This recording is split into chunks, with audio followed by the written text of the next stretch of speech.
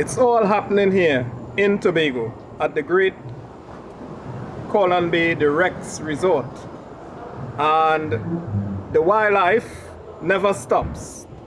In the hotel gardens and on the beach, you can have an interesting introduction to the local wildlife.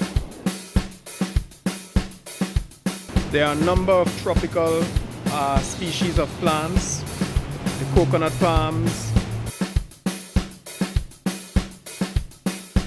the nectaridia species of the bougainvilleas. All these plants provide nectar for hummingbirds, which you can see in the garden.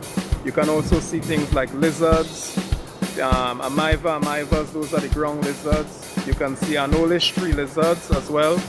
On the beach you can see the brown pelicans, the laughing gulls, the magnificent frigate and quite a number of species.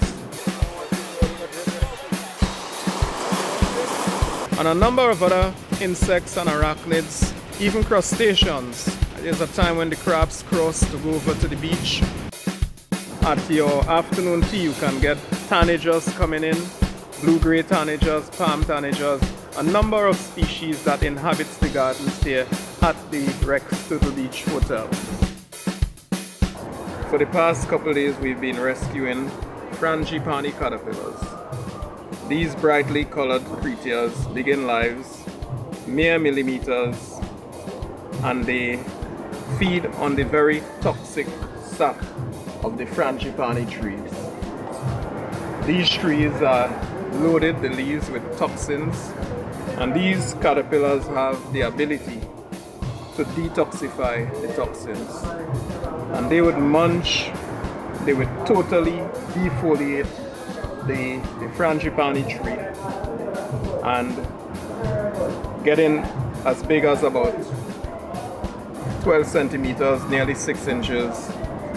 They would then bury themselves into either leaf litter or underground, and they would pupate and turn into hawk moths, 4.5 inches silver grey hawk moths. These moths would then seek out flowers attracted by the aroma from the frangipani trees or the flowers. They would then lay their eggs in the flower receptacles, and that's the cycle. These caterpillars come out as tiny matchsticks, and then they would do it all over again by totally defoliating the frangipani trees. So it's all happening here in Tobago.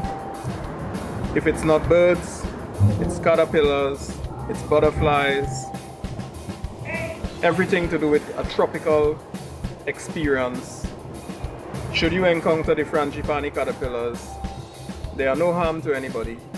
It's just that they are very good at what they do in totally defoliating frangipani trees and any plant of the dogbane family.